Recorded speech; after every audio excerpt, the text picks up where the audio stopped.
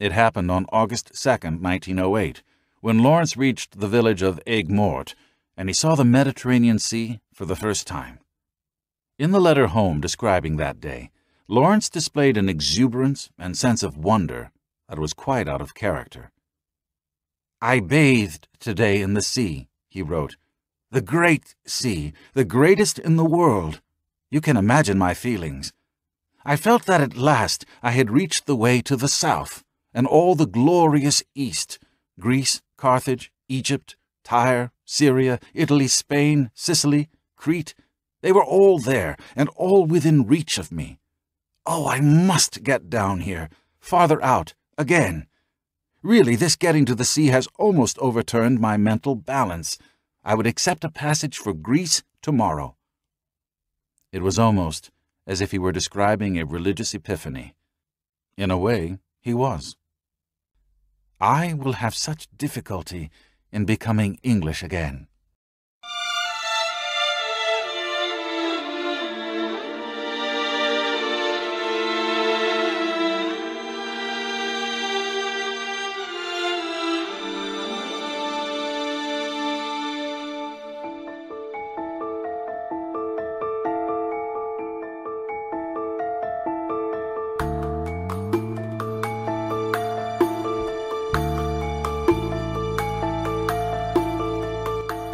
I loved you, so I drew these tides of men into my hands, and wrote my will across the sky in stars to earn you freedom, the seven-pillared worthy house, that your eyes might be shining for me when we came. Death seemed my servant on the road, till we were near and saw you waiting, when you smiled, and in sorrowful envy Death outran me and took you apart into his quietness.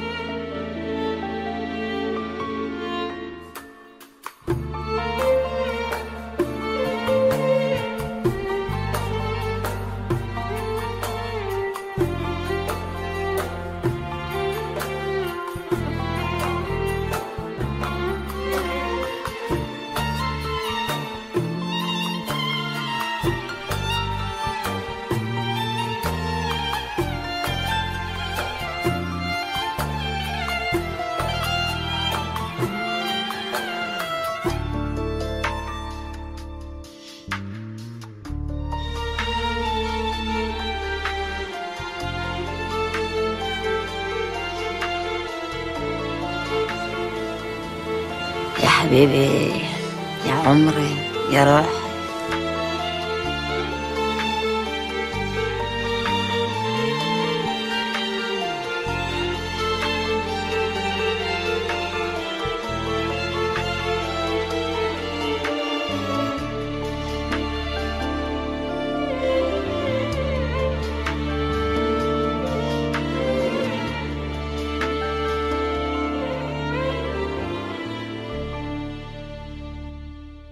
The dead men looked wonderfully beautiful.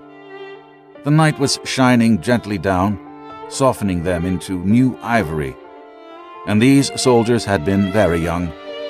Close round them lapped the dark wormwood, now heavy with dew, in which the ends of the moonbeams sparkled like sea spray.